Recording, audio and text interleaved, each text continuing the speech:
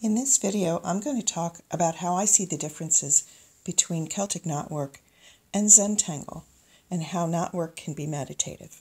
In the second half of this video, I'll be inking over the pencil lines, and then you can see for yourself why I find it so meditative. Enjoy.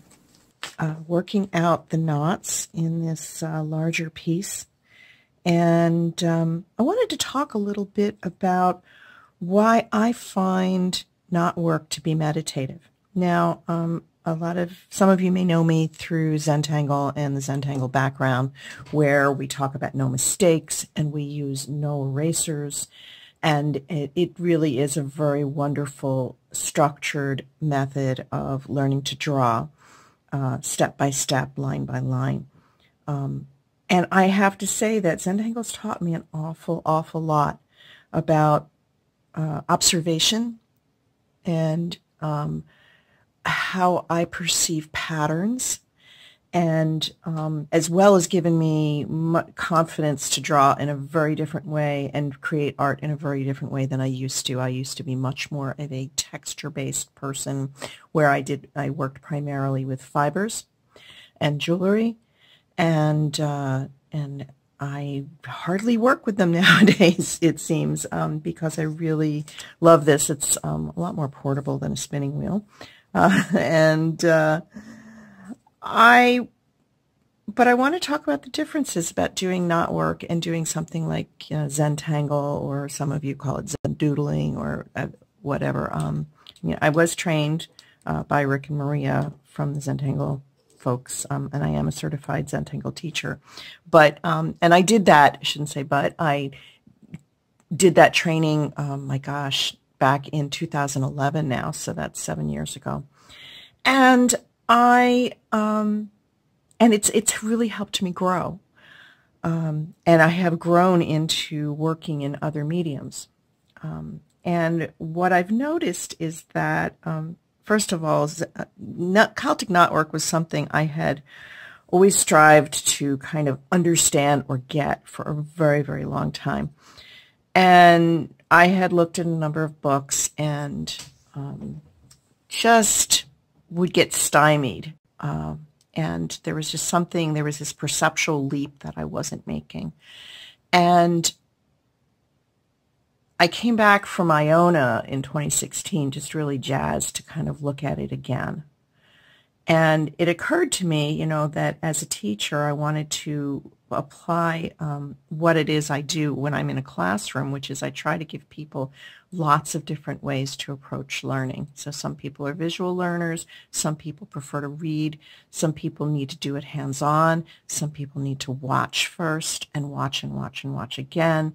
Some people need the grids and the very geometric basis, almost like I could call it the grammar, if you're a language person. So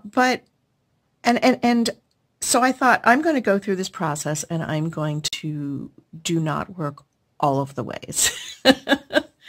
And it really helped me understand, where, I am a visual learner. I don't do well with grids.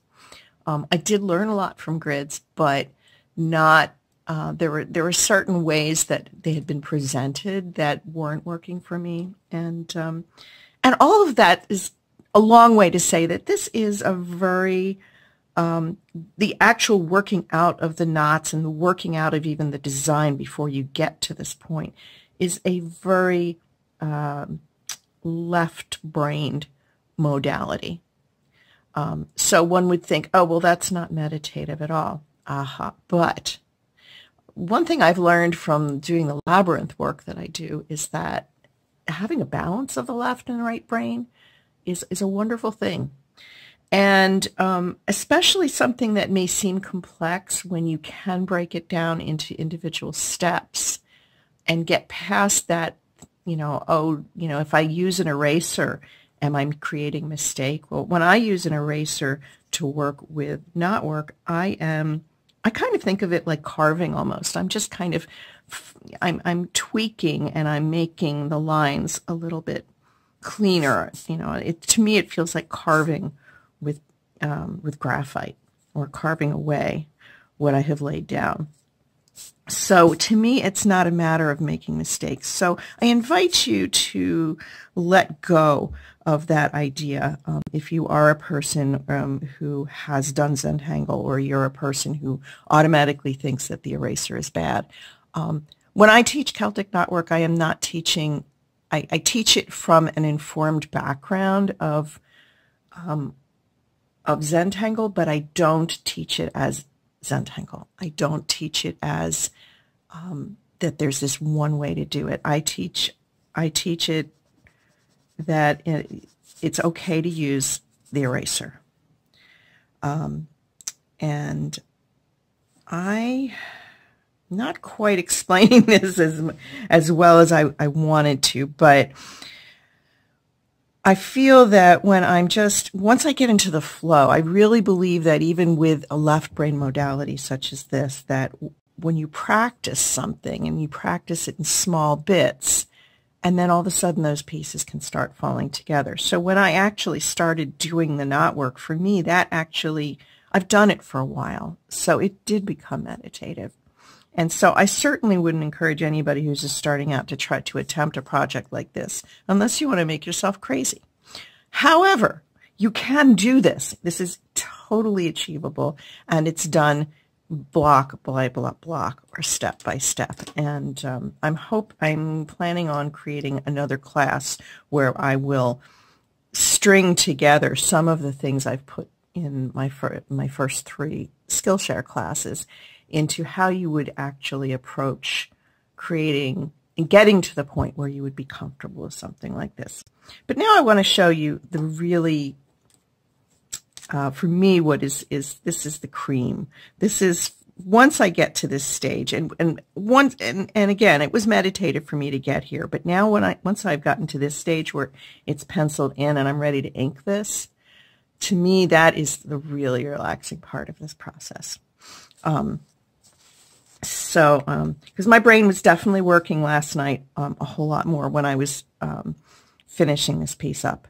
And I want to say it probably took me about 3.5 hours to get to this. So the part that's really meditative for me is the inking. Be prepared to get your hands all filled with graphite while you're working.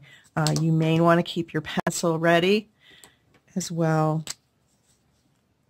because as I start moving, I might start blurring some of the lines. I may have to fill in lines and erase a little bit more as I go. In the first video of my Skillshare class, I had talked about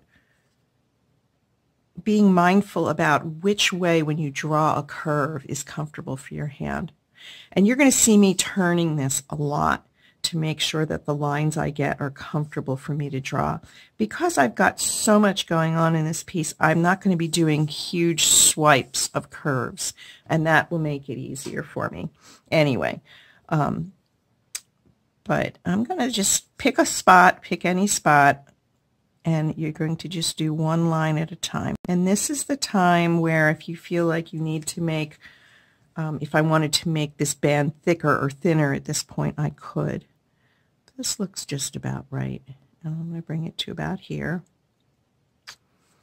And I'm going to turn it a little bit more, and I'll do another part of a band. Always being mindful about where these are going to meet up on the other side. But this is the really just quieting part of the process for me, when I can get to do this part of just doing the inking. Not that the puzzle part of figuring out the knots isn't quieting. It is also for me, but it does again take a little bit more brain work. But this is the payoff.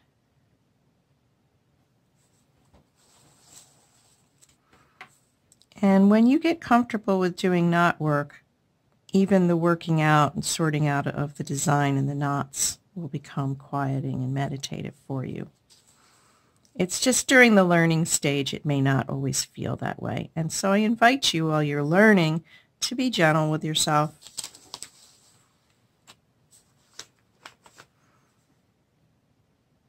You don't have to get it perfect. It's about learning. And I actually invite you to take a look sometime at some of the plates from the Book of Kells or the Lindisfarne Gospels, because you will see, if you follow one of the threads of knotwork, you will see occasional mistakes or goofs. And there are some that say that's just a little bit of, letting God in. We're not built to be perfect. You can interpret it how you like. But just a reminder to go easy on yourself.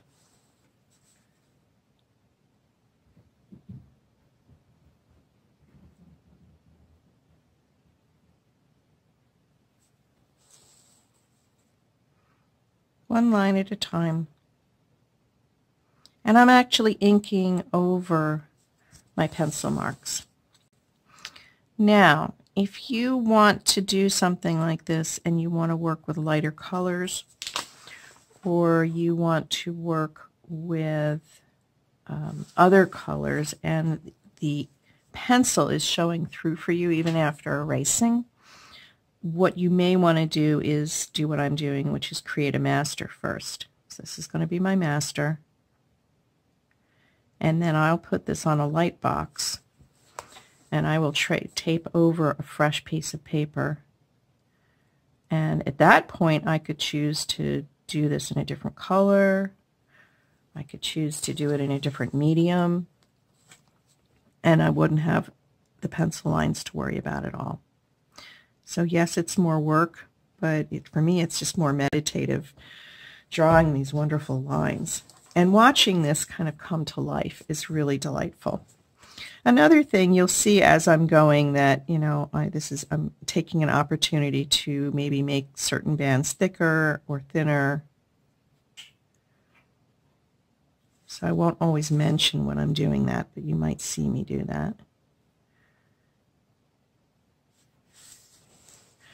And again, I'm just adjusting the placement of the pad here as I go, so that I can make a line that's most comfortable for me. And how can you tell if your line is not comfortable? If you start drawing towards yourself and you just kind of suddenly feel like your hand's getting a little shaky, that's one indicator. Probably going to also hear animal sounds in the background here, or my dog and cats are getting a little rambunctious right now.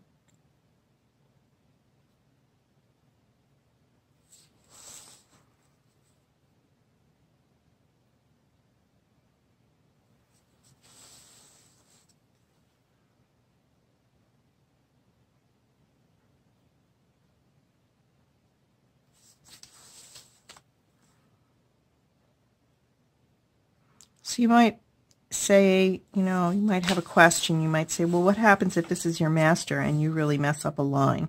So like this line wasn't very perfect there. It was I had a little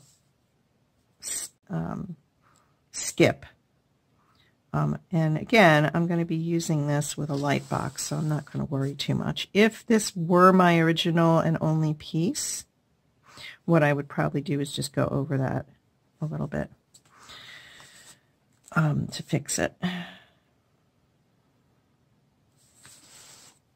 But in a piece like this, it's really not going to be that noticeable either.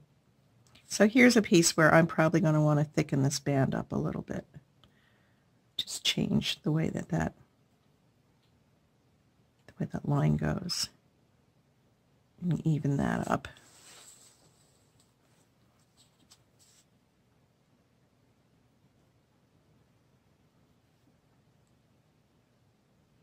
So while you're doing this, again, when you're creating a line, you want to make sure that you try to bring it so that it meets with its counterpart on the other side, so it looks like it's actually flowing underneath. Or a reasonable facsimile.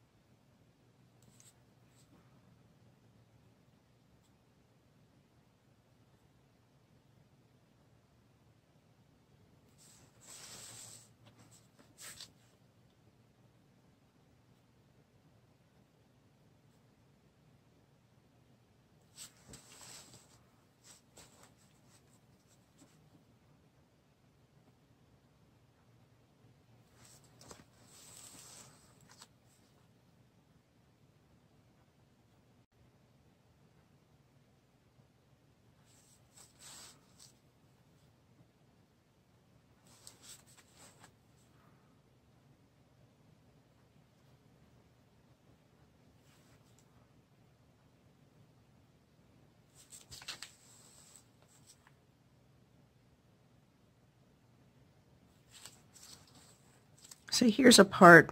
When I interlaced this, I didn't have this line meet up with this exactly, so I'm going to jump over onto here so I can kind of pick up that line and make it flow into this piece. And the same thing for here. Yeah.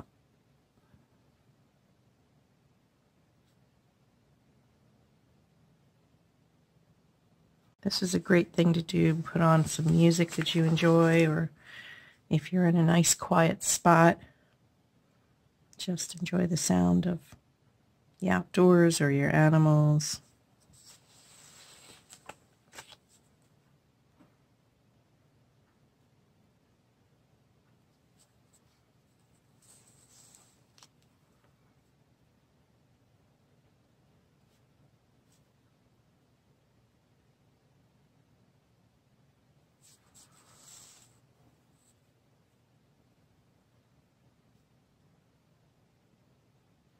So at this point, I'm going to jump ahead and finish the piece, and you can see the finished piece, or at least the finished ink. Thanks for watching. If you'd like to see more, check out the links in the show notes below. You can also find me on Facebook and Instagram. Cheers!